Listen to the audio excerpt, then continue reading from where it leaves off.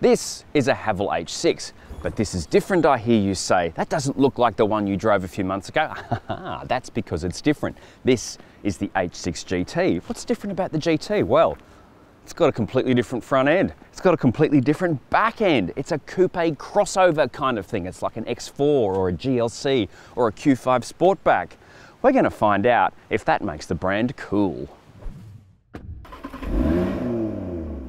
Before we get going on the Haval H6 GT, can I ask you, if you haven't already, hit subscribe. If you like this video, make sure you hit like and get down telling us in the comments what you think about what I've said or what you think about this car. Now, we're going to talk about all the things we normally talk about in these reviews. We're going to talk about how it looks, what you get for your money, how much it costs, how big's the boot. We're going to talk about the warranty, how much safety gear, and of course, what is this car like to drive? That was easy. Let's get going. The Haval H6 GT is a 5-door mid-size SUV with a coupe roofline. Based on the H6 SUV, it has a 2-litre turbo engine, a stack of equipment, luxury-focused interior, and it's only one of two in this part of the market, the other being the weird Renault Arcana. But the most obvious comparison is the Q5 SUV and Q5 Sportback. With a 150 kilowatt 2-litre turbo engine and all-wheel drive, Haval's having a crack where few others have dared to tread, at least not under 80 grand. The designers went to town here with a big black grille, LED headlights, a badge so big it could be a number plate, and lots of black bits all over the car. Along the side here, there's this skirt with one of the weirdest aero devices I've seen in a while. Then you've got the wing up here, which is pretty big, deeper rear bumper, and quad exhausts hidden behind the fake ones. As we'll find out a bit later, these exhausts actually make a bit of noise. Now, I guess you're wondering why Haval has made this car. I have a theory. Back in the mid-90s, Hyundai was in kind of the same place that Haval is. Who are they? What are they doing? Why are they, who are these people? So, in the mid-90s, Hyundai made this car called the Hyundai Coupe. It was a bolt from the blue. It was very cool looking.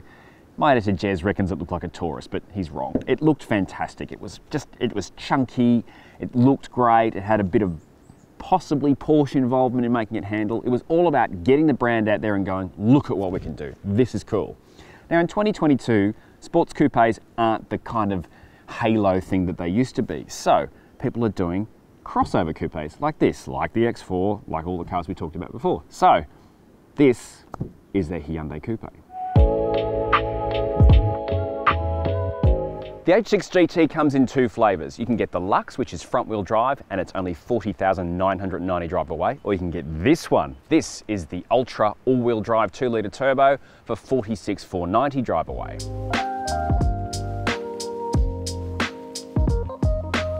The standard H6 has a massive claimed 600-litre boot. Now, I don't remember the boot seeming that big when I last saw it, but that's what they say. But when you cut the roofline out like they have here for the GT, you are going to lose quite a bit of space. And in this case, it loses 208 litres, which means it is a 392-litre boot. Looking at it though, it seems bigger than that. So I don't know what's going on with the figures. Under the floor here, you have the space saver spare, and you can also store the cargo cover, which is why it's not there now. And when you put the seats down, you do claw some of that space back compared to the SUV with 1392 litres, plays 1485 in the SUV. So yeah, you get those looks, you do lose a bit of space. Here in the back, it's very similar to the SUV. All you really lose is just a little bit of headroom. Whereas in the SUV, I could put a coffee cup on my head and I still had clearance. That couldn't happen in this car, and I can't show it to you because Jez hasn't had this car before me and put a coffee cup in it. Oh, did I say Jez? Anyway, so, what have you got back here? Well, you got these seats which are made of fake leather, nothing wrong with that, with a bit of perforated kind of sporty look in the middle, and this really cool GT embroidery in the micro suede, which I quite like. You've got armrests, cup holders, they'll take normal size cups, no problem. No bottle holders in the doors, which is a bit of a drag. But yeah, some more of the suede here on the armrest. And the only bits of hard plastic you'll find in this car are basically here and in the door cards. Apart from that, the materials are all really, really quite nice. As you can probably see, tons of room. I am sitting behind where I drive. I'm just under 6 feet tall. I've got heaps of knee room. I've got foot room. It's really very, very spacious. This is probably one of the biggest cabins in a mid-size SUV, whether it's the GT or the SUV. It's massive, really, really good for the back seat. The floor is almost completely flat as well. So the middle passenger, who's not going to enjoy it as much as the outboard passengers, but the middle passenger can actually get their feet in comfortably, and you could almost get 3 adults across the back of this comfortably because of that flat floor. You've also got 2 USB ports here to charge your devices. They're USB-A, and you've got air vents, but no separate controls. This is a pretty good back seat. Up front, virtually identical to the SUV, apart from some really nice changes in materials. Under your arm here, bit of the suede, very nice. There's this kind of, well, it's fake carbon fibre weave look, but it actually looks all right. I don't mind it. And that's also been added to this stacked effect here on the dashboard. I quite like the design of this car. I think it's really well done. More micro suede here, more of the weave. It's quite a nice, subtle kind of change to the standard car, but you know you're in the GT because of that. And again, you've got the GT embroidered into the micro suede on the seats. The seats themselves, look, they're reasonably comfortable. They're not grabby sports seats, but really, that's not that kind of car. It's not the way you drive it. But they look good and they're pretty comfortable. They look a bit flat, but they're more supportive than they look. So I'm not sure about this steering wheel. It is better than the Jolyon in that it's the same wheel, but it is able to both adjust for reach and rake, where it only adjusts for rake in the Jolyon. But the awkward angle, you're just never quite comfortable. I've always felt like my wrists are not natural feeling, so it leads to bad habits where you hold the wheel like that. The angle's just not quite right, and that has this knock-on effect of the driving position never feeling quite comfortable for me. It might just be me, it might happen to you, but it is something to think about. Here in the GT, you get these nice paddles, which look like metal and might actually be metal. There's some really nice detailing around, but you do get some good storage as well. You've got a good sized glove box there. You've got about 3 litres of storage under there. You've got this clever little flicky thing for the cup holders where you can have the cup holders active or push it down and you can put a phone in or whatever. Another little slot there, which is another good spot for a phone. Under here you have wireless charging mat, here like this. And as you can see, phones fit quite happily in these other spots. And I almost forgot this clever storage section under here, which is quite large. I discovered the other evening that it's a very good place to put yogurt and fruit that you've bought from the shops.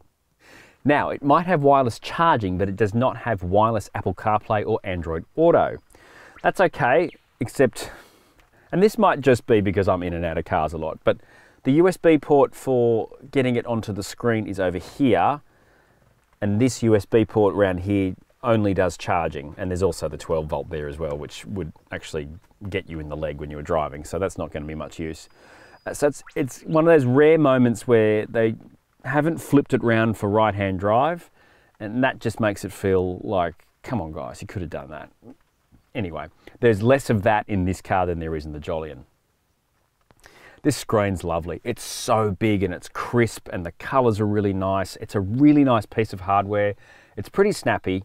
It's just that everything's in it. So you can see a row of buttons here. They're just for things like turning on and off the air conditioning, the hazards and the demisters.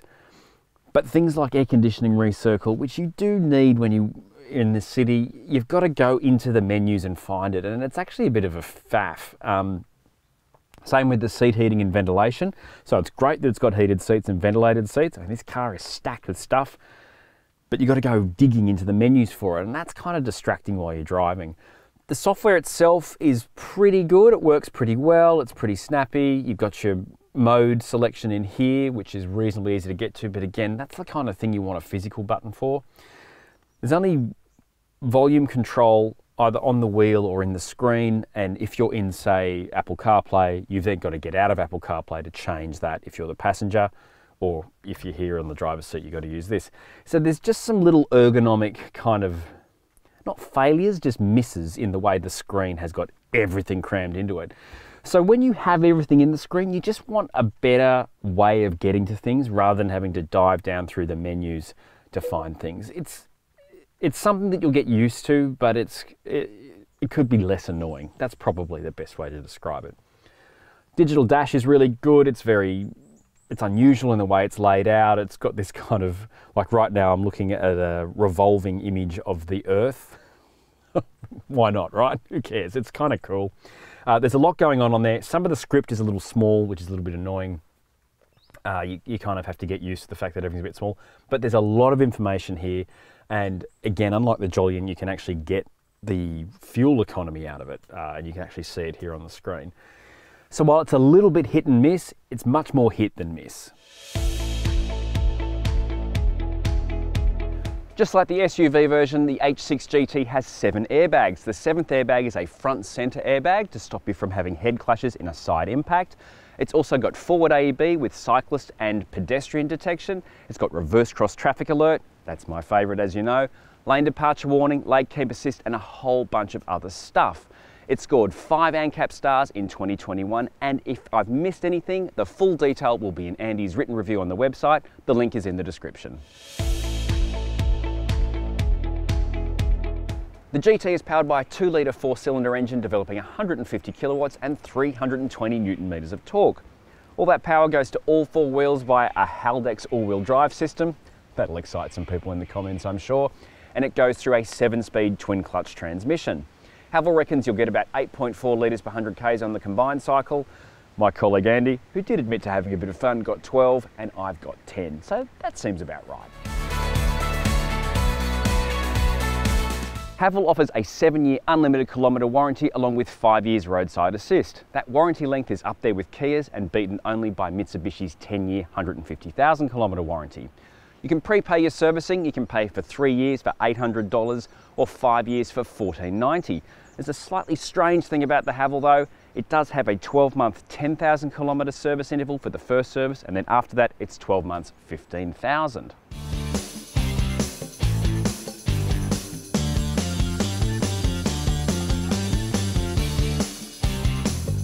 Okay, let's get the less good stuff out of the way. It is no secret, well it shouldn't be anyway, that the 7-speed gearbox in the Havals is not great. It's quite clunky, it's hesitant, it doesn't always want to change, it sometimes changes when you don't want it to.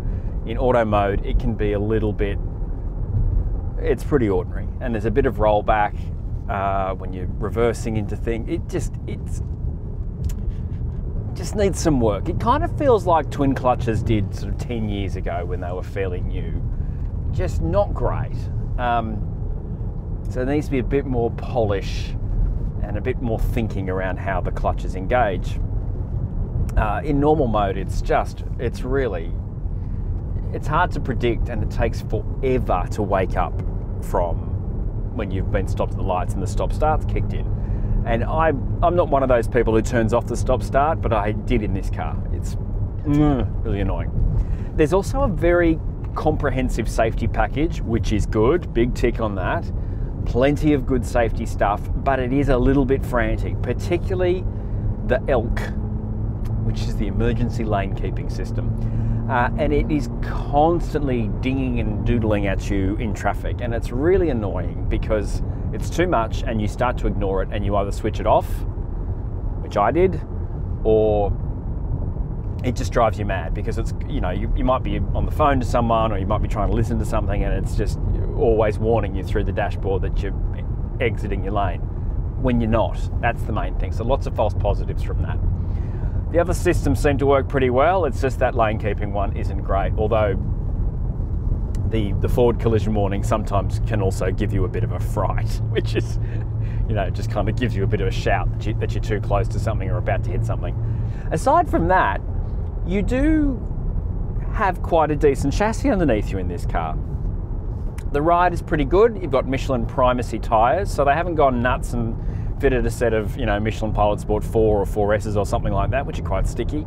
But it's a nice mid-spec tyre that really does a nice job of maintaining the ride quality, even though the body control is a little wayward. The body does move around quite a bit, both vertically and swaying in corners. And that can be, I think on a long trip that might get a little bit much, but when you switch out of normal mode, which is just too dense for words, you have no fun in normal mode. When you pop it into sport, or even better, race, which unleashes quite an exhaust note. There's actually 4 exhausts back there, and it looks like when you switch into sport, it switches to the bigger of the exhausts, and you can't see the exhaust unless you get down on your hands and knees and look under the car. You can see there's a small pair, like one out of each side of the muffler, and then 2 big ones, like quite big ones, and it really does make quite a lot of noise. It's kind of cool. It was kind of unexpected too, because Haval doesn't really strike me as that kind of company where there's some hoons in charge. The steering's pretty good. It's very good around town. It's quite light. It's not very communicative, but it tells you enough of what's going on that means you can have a bit of fun. But really, just driving around town, if you put it in sport, that'll be right. It won't be constantly cutting out. The gearbox won't be messing you around. Because when you're in race, the throttle response is actually quite crisp. You don't need much throttle at all, and the car kind of surges forward. It's not a particularly quick car. It's 1,700 kilos or thereabouts with 150 kilowatts and 320 Newton meters, which, you know, when you put the weight together with the power, isn't a lot, but it gets along quite nicely. The torque comes in very well. The power's up the top of the rev range, so you get to rev the car out a bit. It's a good laugh. It certainly doesn't feel like there's much more work to do to make this car feel kind of properly tied down and really a really strong contender for, you know, what is a very small part of the segment. But, you know, there's a lot of quality in the mid-size SUV segment, and this is getting close to that. It's really, really good. I mean, you know, it's well built, it's got a lot of stuff, it's got all those things, but once Haval nails down how to do the gearbox properly, how to just take the slack out of the ride, this is going to be a really good car.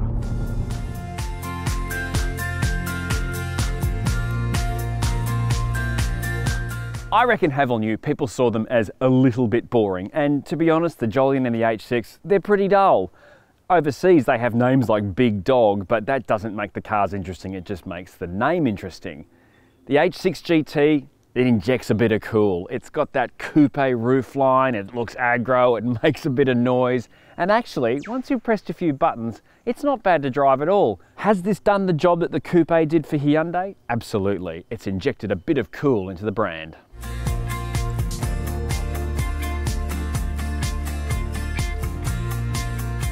The H6 GT is powered by a 2-litre, how many cylinders? Probably 4. I stumbled on that, and that's going to look really bad. Angelo.